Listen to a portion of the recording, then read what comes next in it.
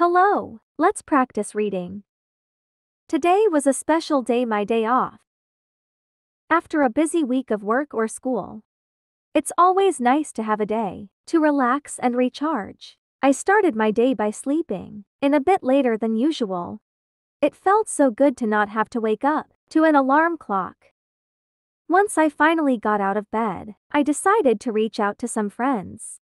We planned to meet up at a local cafe for brunch and laughter over delicious food and steaming cups of coffee. It was great to catch up with them, sharing stories and laughter over delicious food and steaming cups of coffee.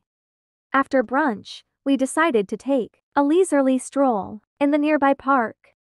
The weather was perfect, sunny with a gentle breeze. We walked along the winding paths, admiring the colorful flowers and listening to the birds chirping. As we walked, we stumbled upon a small outdoor market. It was filled with vendors selling handmade crafts, fresh produce, and tasty treats.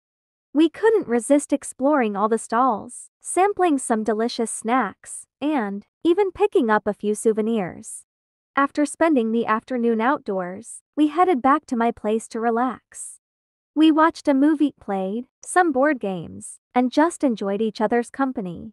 It was so nice to have a stress-free day, filled with laughter and good times. As the day came to a close, I felt grateful for the opportunity to spend time with friends and to take a break from the hustle and bustle of everyday life. It was the perfect day off, and I couldn't have asked for anything more. Thanks for listening.